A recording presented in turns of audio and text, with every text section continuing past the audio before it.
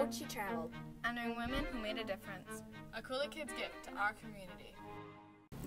My name is Jean Basset. Spell it? Yeah. J-E-A-N-B-A-S-S-E-T-T.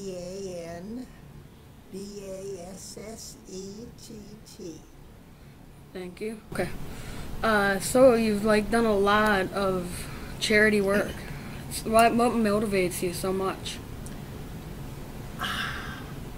Well, I think you get started on doing something to help somebody. You talk about charity work, so I'm talking in that direction. If you start at some kind of a project that you enjoy to do something useful for the community, and it goes real well, I think you have a feeling of satisfaction. So the next time somebody asks you to do another project, you say, oh, the last one was good, it was wonderful, I'll do it again. So you get started and it just goes one thing after another. Yeah, that's the school bell. Okay. So you were in you were the first president for the council. The Chamber of Commerce. Yeah, the Chamber of Commerce, yes, Yeah. that's true. How does it feel? Well, I was sort of scared. Hmm? But it got better as time went on, and I got used to the job. Yeah, when you first take on a job like that, there's quite a bit of responsibility to it, and it's something you haven't done before. So you're a little apprehensive, and you hope that you're doing things the way that you're living up to people's expectations. But I did enjoy it. It was a nice thing to do, and it was a time when a lot was going on in La Crosse. It was just before the mall was built, and there was a talk of building the mall, and there was talk of developing down by the river. There wasn't any Radisson Hotel yet then, but they were getting ready to do that. So there was a lot going on, and the Chamber of Commerce was a busy place. Speaking of Radisson Hotel, weren't you rewarded there or something? You had a reward there? A Boss of the Year? Oh, yes, that's right. Yes, I did receive the Boss of the Year award. That was Can nice. you tell us about that? It's a long time ago. I guess some of our employees enjoyed working at our place, and they thought that I was fair and cared about them. I think that was very important.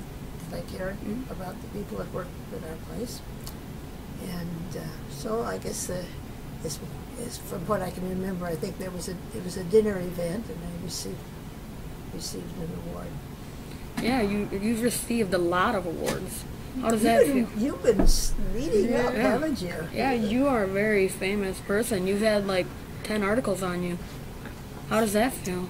How do you feel about that? I really, I don't feel it. Because I was going to do this, and I had a letter from people in the League of Women Voters asking me to bring along some material on things I had done.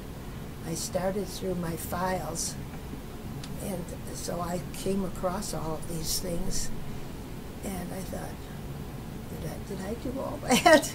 So it's not something that I was ever impressed by at all. It's something I appreciated. When somebody gives you a award or expresses some kind of approval of what you've done,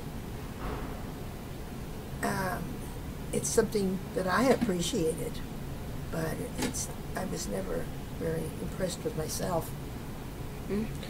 Why weren't you? I mean, you've done a lot of good things. You weren't happy, or I would think you were happy. You're a good interviewer. Yes, I was happy. I guess I was awfully busy because I was running a business at the same time, and then I was doing various things in the community. And yeah, I was happy, but when you're doing things like that, I don't think you have a lot of time to think about yourself. I was concentrating on getting all the jobs done that I had to do, and keeping on schedule, and getting every place on time. I hate being a late person. And so I wasn't thinking about myself. You were involved in Red Cross Bloodmobile. What is that? I didn't do too much with the Red Cross Bloodmobile. I guess I did. I worked as a volunteer a few times. I was more involved, though, in the Salvation Army. Mm. I've been on the board of directors of the Salvation Army in La Crosse for many, many, many years, and I'm a life member. And they do so many good things for people. You're a board member for a lot of things, like the YMCA and stuff. Yeah. What do you do? Well, when you're on a board, you are one of a group of people who have been selected probably because they're people who understand the needs of that particular organization and can help it successfully operate and do what its purpose is to do. And so you usually meet once a month and you talk about its projects, the things that it's doing, and talk about what is going well and what maybe needs to be improved and how the community is responding to the work of this organization. You know, you're sort of a planning group. Mm-hmm. Did you enjoy doing that? Yes, that's interesting. That's enjoyable. Why did you enjoy doing it so much? Well, one of the things is that you work with a lot of other really neat people, other people who are community leaders. You learn so much from serving the community. You learn, you end up a much better person as a result because of the things you learn from your co-workers, from the other people that you work with. Yeah. What was La Crosse like when you were doing all this charity work? Well, La Crosse was much less progressive than it is today. I moved here a long, long time ago, and it was just kind of a quiet little river town then without much going on. But La Crosse has developed and grown a great deal over the last 20 or 30 years. Part of it is due to things like the malls coming in and the building down the river of the Radisson Hotel and La Crosse Center. And also, there are a lot of good people who live here who are interested in making it a good town. And we have a lot of human services here, organizations like the Family Y and other things of that sort that work to make it a good town. And La Crosse is a particularly good town, too, because of the fact that, for instance, we have such good education, both in our public schools, where you are here, and the fact we have 2 universities and a college. We have 2 remarkable health care facilities, far beyond what most communities have. So it's a great place to live. Yeah. I was informed that you got a degree in music. That's why you were in the radio. That's true. What made you choose music? You were a pianist, weren't you? Actually, what made me was my mother. If you all had to take piano lessons and practice, I was one of those kids who I was treated to piano lessons starting when I was very young. She wanted me to turn out to be a professional pianist, which didn't quite materialize, but I had a very good education in music. And so I had an opportunity at several good jobs relating to music. Mm-hmm. Yeah, you went to like Minnesota, didn't you? Yeah. I went to college at Carleton College in Northfield, Minnesota. And after that I lived in New York City and worked for ASCAP, which is the American Society of Composers, Authors, and Publishers. And they license music. They control the rights, the performance rights and costs for people who compose music. And I worked there for a couple of years. Do you do all these charity cases by yourself, or do you get help? Oh, there's no such thing as doing anything by yourself. Yeah, I've worked with lots of nice people doing things, but nothing by myself. Has La Crosse changed for your liking over the past years? Yes, it's wonderful. I don't care too much for big cities. I enjoyed living in New York, for example, just because it was interesting. It was a different thing to do. But I like smaller communities, and I love La Crosse. But to me, it's a nice size. Mm-hmm. Tell me when you lived in Colorado. I lived in Colorado for 8 years after I lived in New York, and I lived in Colorado Springs. And I worked in a radio station. I started out as a music librarian. I kept track of all of the records that came in for the disc jockeys, kept them filed, and kept them in order, and I planned the music programming. And then I became the program director, and then I went into the business end too. Did you enjoy it in Yes, Colorado? yes. So, It's a beautiful place, Colorado Springs in the mountains. It's a different kind of, it's a stark beauty with the grand mountains. But on the other hand, it doesn't have the wonderful trees and flowers that we have here. so you were doing all this stuff. Did you ever feel overwhelmed or At times. outstretching yourself? Yeah, that's a very, very wise question. Oh, at times, yes. I guess my reaction to times when I felt overwhelmed was just to sit down and study the situation, really try to better understand what I was doing, what I wanted to do, what was expected of me. And the more you understand it, the harder you try, the better things go, and then you aren't quite so overwhelmed. Going back to your mother, what was she like? She was pretty. She was very bright. She would like to have been a liberated woman, I guess that's what we call women nowadays who are involved in jobs and business. But her time was back when women still were housewives and stayed at home. She was very bright. She didn't know much about business, but that was kind of typical of the time too. Go ahead, Ryan. Do you think that people expect more of you now that you keep on getting involved in so many activities? They might, yeah, they probably would. I guess it's something to live up to. I guess you don't want to disappoint anybody, since hopefully people feel I've lived usefully, and I wouldn't want to disappoint anybody. What were the women's roles back when you were doing all this charity work? Was it like a lot different from now? Well, of course, I was doing all this charity work starting back, maybe 30, 35 years ago, and I'm still doing those things. I'm still serving on a number of boards and doing a lot of different jobs. In fact, from here I'm going to a Salvation Army committee meeting and board meeting.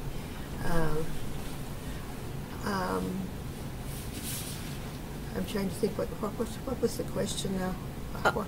Were women treated different 35 years ago? I had good advice from a boss of mine, because years ago, women didn't play as big a role in, for instance, running a business, and but I seemed to be able to do these things. And I had a boss who said to me, just be one of the boys. Don't feel you're less competent, and don't be, for heaven's sake, don't be bossy. Just be one of the bunch. Just get along with everybody. Just be a friend to everybody and work well with everybody, like everybody, and they'll like you, which was good advice. Can you tell us more about your radio career? Well, when I came here, we bought AM radio station WLCX, and we had a very small staff, so we all did a number of different jobs. And I was the program director and business manager. That is, I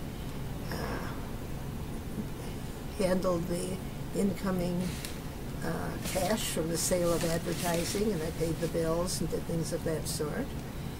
And then after a while, I went into sales and started calling on businesses around town, selling them advertising on the radio. And I never thought that I would be a salesman, but it turns out, much to my surprise, I enjoyed it because I liked the people that I saw. It was fun to meet new people around town and to work with them to help their businesses do better through good advertising. Ultimately, the manager of the station died, and I inherited the job of manager. Yeah, so did you inherit all the business? Were you? No, I was co-owner of the business, and when he died, his wife inherited his holdings, and when she died, their son inherited it, but he wasn't very interested in working in the business, so then we sold it. Didn't you like get a WLXR? Yes. Yeah. Yes, we put the FM station WLXR on the air. This was before there were very many listeners to FM, which may be hard for you to imagine now that everybody listens to FM. But there weren't very many listeners to FM, so it was somewhat of a challenge because you put the station on the air and ran programming that you hoped everybody would enjoy, but it was hard to sell advertising until you built up an audience, and you had to wait a while for people to really get into listening to FM. But over a period of time, more and more people did, and it went well. So your job was harder with the FW? Yes, yes, it was. It was two stations to worry about. The AM station was doing well, and we knew FM was going to be a big success, which it was. Did you get paid more for doing two? No. No. I made the decisions on who got paid what, and I did not decide to pay me more. What got you started in doing all these extra activities? You mean like community service? Oh, somebody would ask me to do, I guess the first thing that happened was a person that I knew, and he was a business owner in the community, called me one day and said, "Would you like to serve on the board of the Salvation Army?" And I thought, I wasn't sure, but I wasn't so sure about this. I didn't know whether I knew enough to, or whether I would be a good board member, or whether I would like it. But since I never said no to very many things, I said, "Oh, sure, I would love to do that." And so I did. And thereby we come to a joke. Because the next person came along and said, "Well, she's serving on the board of the Salvation Army. I'll bet she would like to do such and such." So I got invited to take on some other job, and it went on from there. Well, I had a secretary in the office who said, "Jean, you don't know how to say no." And I said, "Really? I don't?" And so one day I came to work, and she called me over to stand by. She said, "You stand there by my desk." And I said, "Yes, what's up?" And she said, "Now repeat after me. No, no, no." She said, "You've got to learn how to say no when people ask you to do all these things." If you would have to say one thing about charity work, what would it be? Like one word to describe charity. One word. Well, how about this? Yeah, okay. It's gratifying.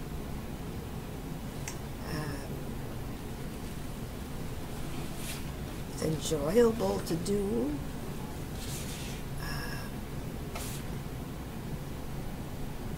It's important. Yeah, when you help people, it makes you feel better. Okay. So, where do you go to do all these charity works? I mean, do you just stay in lacrosse? Do you stay Mostly, yeah. But the only thing that took me out of lacrosse a whole lot was I served on the Mississippi River Parkway Commission. Now that's a group of people representing 10 states along the Mississippi River, all the way from up in Minnesota, northern Minnesota, all the way down to New Orleans. There are 10 states that border on the Mississippi River. And this is the group that is responsible for the building of the Great River Road. And you're familiar with the Great River Road, which is a beautiful drive up and down the river. So I served on that board, and I was a commissioner from commissioner they called it, from the state of Wisconsin, and I became state chairman. And for that, I did traveling. I went down to Madison a lot, and, up and down the river somewhat. But that's about the only thing. Oh, the only other thing took me out of town was I was on the board of the Wisconsin Broadcasters Association. I was vice president. So that'd take me to meetings out of town. Otherwise, I just stayed at home and was happy to be here. What's your favorite community service that you do or have done? And why?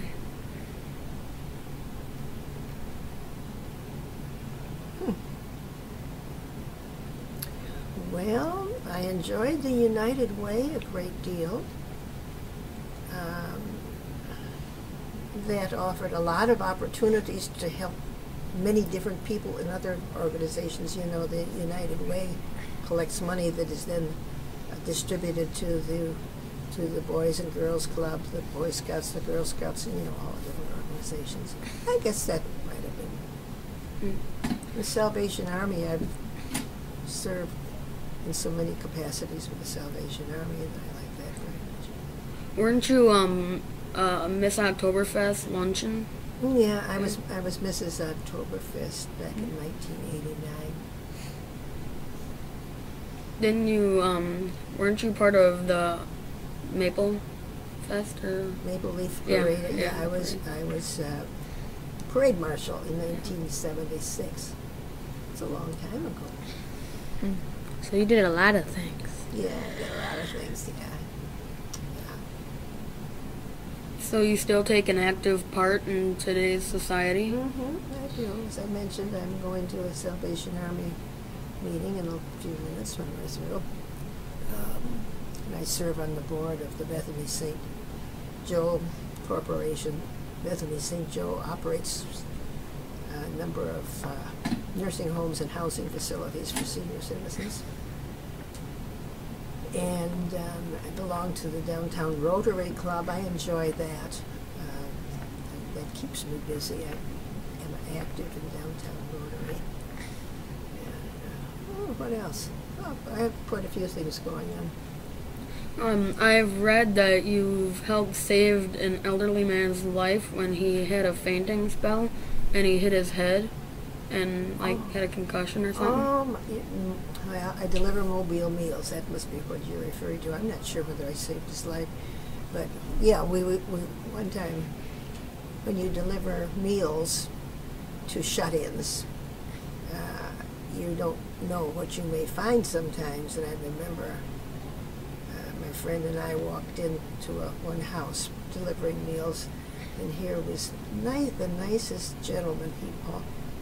He lived alone. His wife had passed away, and he lived alone, and he always wore a long-sleeved white dress shirt and a tie, just every day of his life, living by himself, just because he had pride in his appearance.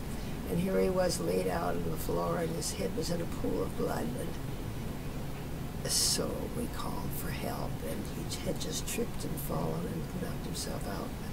But otherwise he was all right. So he could have been seriously hurt. He could have been, yeah. Yeah, that's why we called for help. Did he ever thank you afterwards? Oh, he was awfully nice. I'm sure he did. Did you ever get married? Yeah, I married a businessman here in La Crosse. He was a general sales manager for the Erickson Bakeries, which preceded, they were earlier owners of the bakery, which is downtown. And so he managed sales for that company. And so we lived in a Twindo on 28th Street for many years. And then he got sick, and then he had a heart attack, and then he struggled with that for a while, and finally he passed away. I'm sorry. How does it make you feel doing charity work? Useful. If you don't keep moving ahead in life and taking on new challenges, new opportunities, you're not really living. You're really not going anyplace. You have to keep going and doing good things, or you become a useless person. Okay.